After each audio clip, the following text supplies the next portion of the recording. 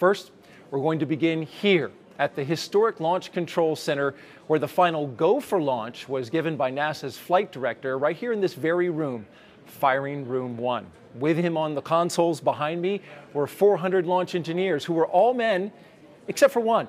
And her name is Joann Morgan, and she's back inside the firing room 50 years later. Joann, thank you so much for joining us. Oh, it's great to be here. You were an instrumentation and measurement control engineer inside this firing room. The job was instrumentation controller. Yeah. Correct. Just tell me what it's like to be back 50 years later.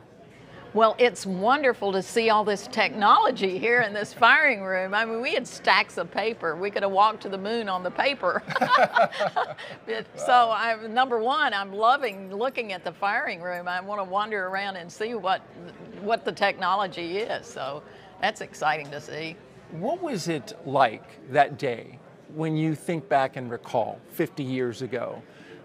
You were getting ready to undertake this historic venture and finally launch the Saturn V rocket and 3 men to the moon. There was palpable tension, and the firing room quieted down once the flight crew came out. And we were luckily not working very many problems. It was a nice quiet countdown, in fact. After Apollo 8, 9, and 10, it was just a delight to have the Apollo 11 countdown. So that part went well, and there was a little hydrogen leak that was being repaired and worked, and then the techs had to get out of the pad. But it was the end of a 5-year period of intense work. And you're not relaxed because engines have to fire and they have to cut off, and then the next stage engines have to fire and cut off, and then a third stage has got to fire after orbiting and put translunar injection. And so for folks here in the firing room, while some of the jobs were going to end and they could go home, because Houston was in control from then on with mission control, but those of us up in this section knew till we got good engine firing and cut off, it could ricochet in our lap, and that was important because we were doing 4 launches that year. So we had to get ready for more launches after this. So it was a lot of intensity and great hope, great hope. And it was certainly historic. We have some video and some pictures of you in the firing room here 50 years ago when you were sitting there at your console. In fact, you can see yourself spot shadowed there as the team prepared to launch. You were the only woman. What was that like?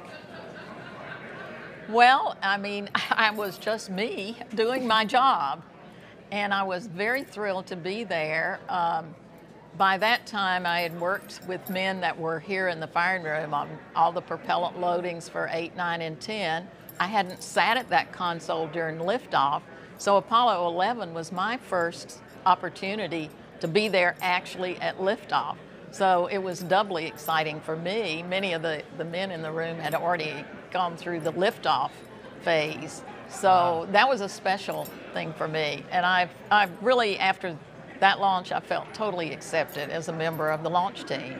I was going to say that was the moment, Apollo 11, where you actually felt part of the team. Prior to that, though? Well, I felt part of the team, but I didn't get to experience liftoff in here with Dr. Debus and Von Braun and with all of the test conductors that I worked with on a daily basis. But that they thought it was okay for me to be here for launch, and I understand now, I've been told by people that Dr. Debus approved it and said, yes, Joann's part of the team. She should be in here with us. So I was thrilled about that. Right. There must have been challenges along the way that you faced in your rise to this very unique position back then. Can you talk about some of those? Well, some men just resist change, and a woman coming into their workplace was a change. And so, yeah, little things happen that are uncomfortable, but it's like mosquitoes in Florida. You swat them and you're done with it, and you keep on, you know. I just had a passion for doing this. I wanted to be a part of it, and I thought the new knowledge we're going to get is so profound, it's worth my life to work on it. Wow. And now, Artemis, the next mission to put the first woman on the moon and the next man returning to the moon. What are your thoughts on that program? Oh, I think it's fabulous. I just love the idea of a woman walking on the moon. Yeah. Yeah, you know, they'll see things differently. Say, we need a dustbin up here. No, I'm kidding, but I just think this is a great idea, and I am so excited about a woman launch director here 50 years after I had to kind of work my way in over a 10-year period to be an instrumentation controller. I'm excited that there's going to be a woman launch director guiding a team through to launch. And we're going to talk to her in just a little bit. Certainly a special moment to be here. You ready to go out there and meet the new launch team for SLS? Absolutely, absolutely. All right. Joann Morgan, thank you so much for sharing this moment with us and sharing your experiences for Apollo 11. Well, it's great to be here. All right.